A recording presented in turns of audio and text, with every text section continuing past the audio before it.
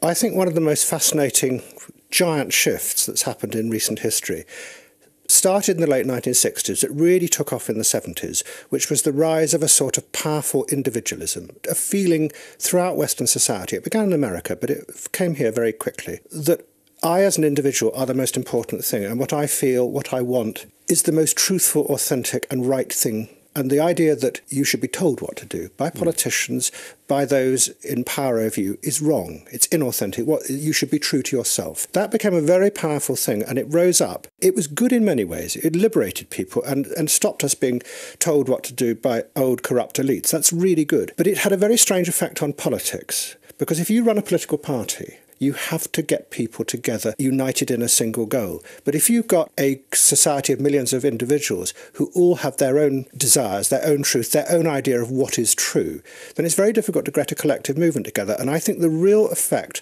not just on politics, but the real effect was on the radical left.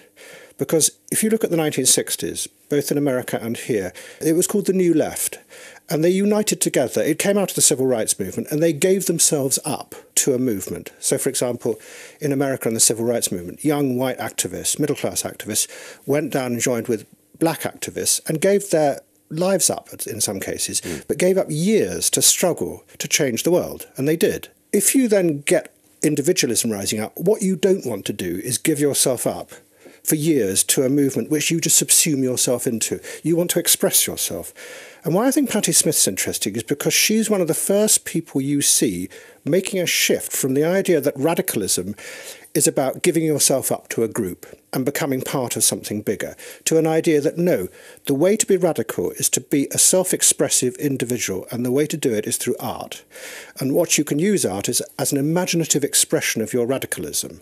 Now, I then question whether that actually can change the world, because what drops away is the power of collective action, which is how you change the world through the civil rights movement. It's very imaginative, and a lot of the music that came out of it is beautiful and wonderful, but did it really change the world? That's what I sort of question in the film. At the same time as Patti Smith and others were doing that, and I'm not challenging the music or anything like that, but what I'm saying is questioning slightly how much power you have as a radical self-expressive artist, because at the same time as she was doing that, what was happening was that modern consumer capitalism was looking at this me generation and these individuals and going, well, we can help you express yourself. And suddenly, instead of giving you the same car, the same coat, the same clothes, you could have a whole range of different ones, so you could all be self-expressive in your different ways.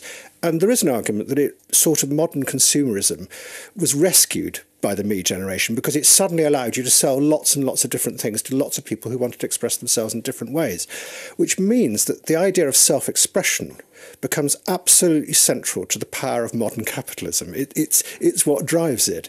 So if you then have a radical art which is based on the idea of self-expression, which it is, then however radical your message is, and however powerful what you're saying is, the fact that you're doing it through self-expression means that actually really what you're doing is feeding the underlying ideology of modern consumer capitalism, because it depends on the whole idea that you're a self-expressive individual. I mean, someone once said to me that the most radical thing you can do these days is just not be self-expressive.